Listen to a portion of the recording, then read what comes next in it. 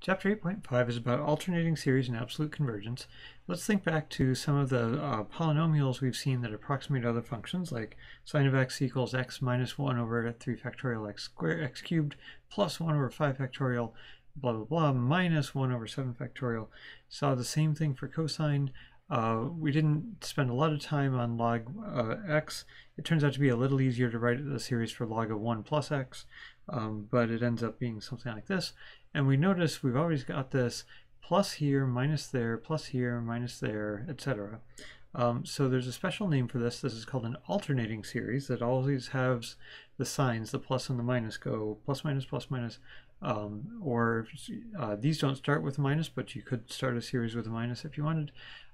So an alternating series always has this has the signs change every other term, and not just haphazardly, like sometimes you have a plus, sometimes you have a minus with no discernible pattern. We actually can allow it to have some kind of haphazard stuff as long as eventually, after some cutoff, the signs start going plus minus, plus minus. So that's what I've said here. So that's the idea of an alternating series. Let's define some notation for them. So we're going to say the a sub n part is just the positive part without the flip-flopping signs part. And the flip-flopping signs part could be -1 to the n, it could be -1 to the n minus 1, if we want to shift all the pluses to be minuses and vice versa, or -n plus 1, that would be shifting all the pluses and minuses the other way. So we'll always think of a sub n as the positive part of the sums, of the sequence. And then the big question is, what can we say about the convergence of alternating series? So let's take a quick example. Let's use the alternating harmonic series here. So I've got the blue is basically 1 over n, but with every other term being negative. And let's draw in the partial sums, the s sub n. Well, s sub 1 would be equal to the very first term, so that would just be a sub 1, so that's 1 there. And then how about s sub 2? That would be the first blue dot plus the second blue dot. Let's think about that second blue dot. It is at -1/2, and so when I add that to this blue, to this red dot, I'm going to be moving down by 1/2. So 1/2 is about here, so I'll end up here, and I'm moving down that way. And then when I add this blue dot at 3, I have a value of 1/3 there. I'm going to be moving up by 1/3. So this is at 0.5 right there. I'm going to be moving up by 1/3, and I get 0.833. And then when I add this blue dot, it's -1/4, so I'm going to be moving down by 1/4. Which is not as much as I moved up, right? I moved down 1/2 and then up 1/3, which doesn't quite recover the down 1/2. Then I went up 1/3, but then down 1/4, so I'm not going as far down here as I started from there. So here I'm ending up at 0.58333, and then I'm adding 1/5. So I'm moving back up, but not quite as much as I moved down just one term ago. So I end up at 0.7833.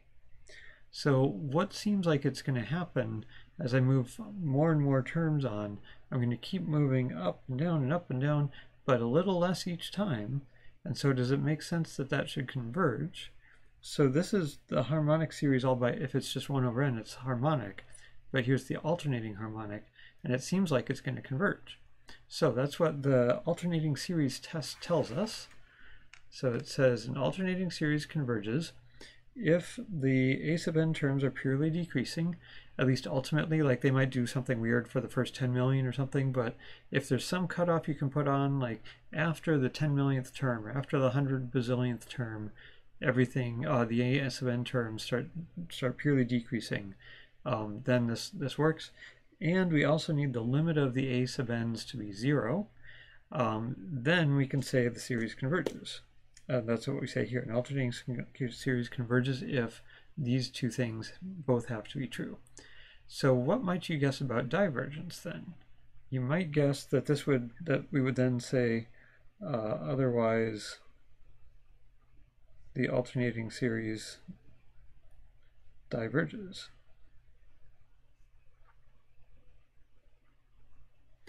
But it turns out that that's not true.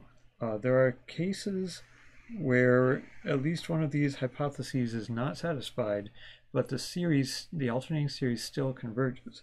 So we're going to cross that out and write nope. So the alternating series test can prove that a series converges, an alternating series converges, but it never can prove that an alternating series diverges.